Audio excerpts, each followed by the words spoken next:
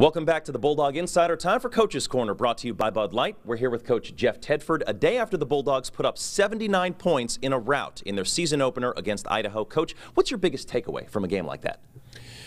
Really that we came out and played hard, was focused in all areas. Offense, defense, special teams all played a role in the win. And so first game is always nice to come out and see the approach that we take and the mindset. And I thought the guys had a good mindset and really focus on execution.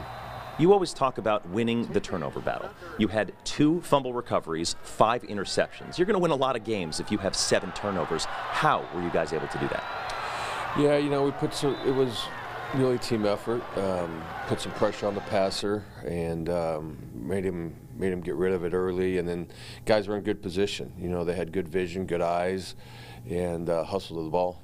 Tank Kelly had 2 interceptions, one that he returned for a touchdown. But I want to ask you about Jaron Bryant. How unusual is that to happen, not just in the same game, but in the same quarter? Yeah, you don't really see that. I mean, I've never seen that before, you know. So, but it was good execution by everyone up front, you know. And Jaron just did his job of picking up the ball, but really all the work was inside. On offense, Marcus McMarion was efficient, 19 of 26 for 207 yards. No turnovers, obviously an important stat. How would you assess his command of the offense last night? He did a really good job. Yeah, I mean, that's part of the quarterback's job, is to make sure that you put everyone else around you in a position to be successful. And so I thought he managed the game very well. Had a few drop balls, missed a deep ball. So there's a lot to improve on, but I thought all in all he did a really nice job of running the show. When you look at the box score, he connected the most with Keyshawn Johnson, 6 catches for 118 yards. But Jared Rice got involved, Micaiah Quick got involved. Do you plan on using the tight end a little bit more this season based on what you saw from Rice? And also, of course, I want to ask you about Quick and how him being a transfer, he has ingratiated himself into the community and the program so quickly. Yeah, you know, the tight end is a part of what we do.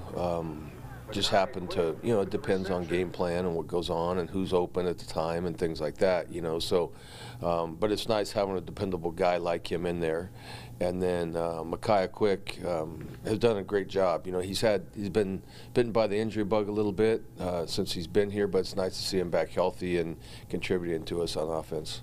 With the game out of reach pretty early on, you got Jorge Reyna a lot of snaps in that game last night. His first throw was a 33-yard touchdown. What did he show you last night to make you feel confident in him as the backup? Yeah, he was calm. He was composed. He did some really good things, both with his legs and on that throw. They jumped off sides, which gave us a free play, and he threw a nice ball to Darian Grimm. But he had command. He had control. He wasn't nervous. He was really did a nice job of going in there and running the show as well. Time for a quick break. We'll have more with Coach Tedford when we come back.